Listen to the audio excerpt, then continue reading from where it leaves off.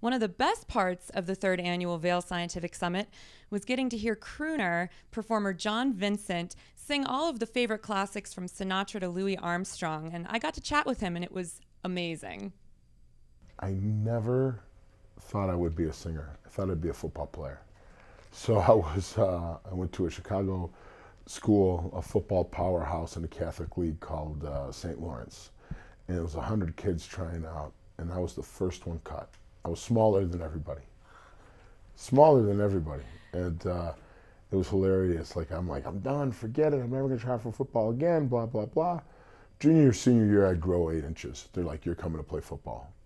Played there, started, went to Elmhurst College, was preseason All-American, got hurt, played a year of pro football in Germany. Didn't go any further than that, was a recruiter in accounting and finance. And my sister goes, Johnny, when you sing along to Sinatra, you sound like him. I'm 29 years old. What am I gonna do with this? I'm not gonna become a singer at 29. You know, it's not something you do. And she's like, why don't you try it? Why don't you try it at night? Why don't you just see what happens? Was with a girl at the time who broke my heart. We were engaged and she cheated on me. And I'm like, screw this. Engagement's off. I'm going to Vegas tonight and go nuts. And I did. I jumped on a flight to Vegas and just went nuts for a week. And I got this Italian mother who's crying. She's like, Johnny, what are you doing? I'm like, Mom, I'm going to become a singer. Don't worry about it. She's like, what are you talking about? You got a great job. I'm like, I'm going to become a singer. Just give me, just give me a second to clear my head here. I want to have some fun in Vegas. So when I came back home, I had a cassette back then. This was 2001. And I started messing around, handing it at places. Now, my parents were born in Italy. I never listened to Sinatra growing up. But my best friend in college got us tickets to see Sinatra because his grandfather knew him. And we went to go see him at the United Center. And Don Rickles opened up for him at that time. So I just started liking him then, liked him in my 20s, would sing along to him. My family was like, you kind of sound like Frank. After that, the cassette thing made this. I started a place called Rosebuds and Nono Pinos. Then one of the recruiters that I worked with went to Ditka's restaurant to meet a client. They had a guy singing Sinatra. They'd have a different singer every week. So they had about 7 that they rotated. And if you live in Chicago, going to Ditka's wasn't really a big thing because it was mostly tourists back then that would go. And it still is a lot of tourist business. So I never stepped foot in there. Mine was like Lincoln Park bars, things like that. Just on a whim, my buddy goes, my buddy's trying to do Sinatra, he's trying to do it. And the manager overheard it and goes, give him my card. So I walk in there, and I walk up the stairs, and there's Mike Ditka and Mrs. Ditka. I'm like, this is John Vincent, we're gonna give him an audition tonight to sing. And she's like, you know what? Forget that. Let me hear New York, New York. And I'm like, I can't get some music on? She goes, no, right now. And I did it. And she goes, you're hired. She goes, hire him. So they gave me a 4-month deal. Quit my day job. They're like, you could come back if it doesn't work out. Then they gave me a year, and then they gave me a lifetime. And that was 16 years ago. It was August of 2001. I've been there ever since. Yeah, coach was like, Johnny, try Dean Martin. So I was like, okay, I'll try Dean Martin.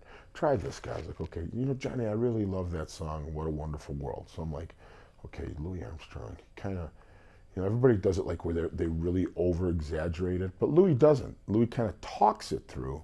So it's almost like, I see those trees of green, red roses too, I see them bloom. So it's something I just kind of would hear with my ear and then say, it's like Ray Charles. I know there's something in his jaw where he lowers it. So it's like, Georgia, oh Georgia, the whole day through. Where Dino would also be that crooner. Where Sinatra would be like, and did it my way. Sinatra would be the singer, right? He would give more of the oomph.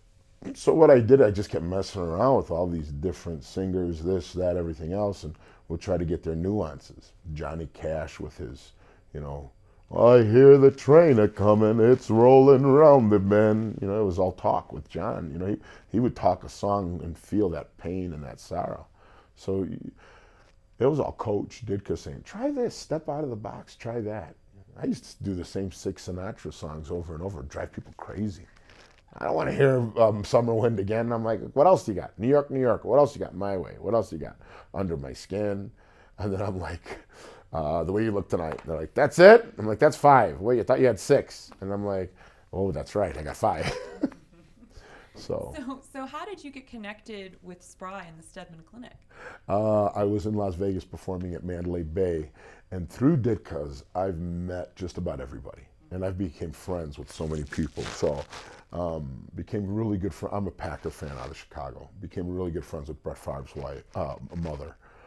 Did the anthem for Lambeau at 2000, since 2003. I just did the last playoff game there against the Giants. Me and Coach McCarthy have become very close friends. The Cubs, 2003, had me start singing the anthem there. That's how that started.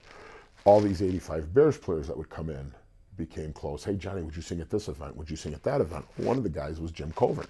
So Jim, who played at Pitt, said, would you sing at one of my company's events at the Art Institute? I'm like, sure. So I sang. Me and Jim became friends. And he goes, you know what? I'm in Vegas. You're out here? I'm like, yeah, I'm performing at Mandalay. He goes, I'm going to bring my friend Dan. You're going to love him out there. So that's how me and Dan became friends.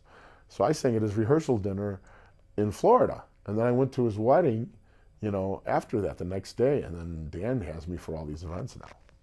That is so cool. So it's just interesting because when you look at your whole trajectory, how heartbreak opened this door to this whole other life. So looking back, are you almost thankful that Oh, God, yeah. Oh, yeah.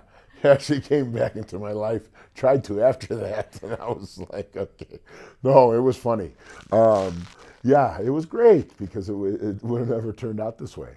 I don't think I would have eventually gone down that path. I think it just kind of, that's how it happened, right? By chance. I just did a radio interview with the Score. And it's an AM station in Chicago. It's a big sports station in Chicago. And I'm very open about my struggle with OCD, anxiety, and depression. I won't lie about it. I'll just say, hey, this is what it is. I did the anthem for Game 4, and my phone blew up. Access Hollywood, all these things started doing stuff. And I'm like, what the hell just happened? Lady Gaga tweeted, John Vincent, wow, that's how you do the anthem, goosebumps. So that like changed my career. But the one thing I loved is that she came out and spoke about mental illness, and she was very open about it. And I'm like, that's great. Somebody in her spot to do that, that's so inspiring. So I've met people like Jamie Foxx. I've sang with him. I've sang with Faith Hill, sang at a bunch of different big events. President Obama, Mayor Daley brought me out to Copenhagen for the Olympic bid. A whole bunch of different, Google, I went to go speak there for them, Facebook, you name it. But the one thing I do say about music is I know when I'm in a tough spot or I'm struggling, music helps me. Even if I'm not singing, listening to it. Now that I'm capable of singing it, that really helps because that really makes you feel good that you're able to sing along with it.